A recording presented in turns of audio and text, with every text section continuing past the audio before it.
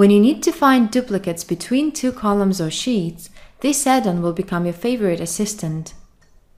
There are 5 simple steps you need to follow. Open your main table and go to Add-ons, Remove Duplicates, Compare Columns or Sheets.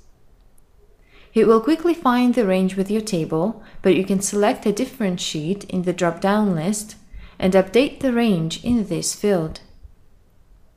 If you need to compare 2 columns, select your first column here. Click Next and select the second table to compare against. Here I want to find those of the requested books that were already ordered, and I can use this field to enter the range with data I want to look at. Step 3 lets you choose if you want to find those values that are present only in Table 1 or those that are repeated in Table 2. On Step 4, you can choose the columns to compare. This step makes this add-on a lifesaver when you want to find duplicates by more than one column.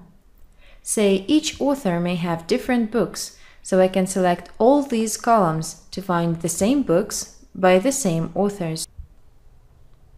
The last step lets you decide what to do with the found rows. You can mark them with color or a status column, copy or move them, clear values in the key columns, or delete the rows. Click Finish and you will get an overview of the result, and in our example, we will see a list of books that are still waiting to be ordered.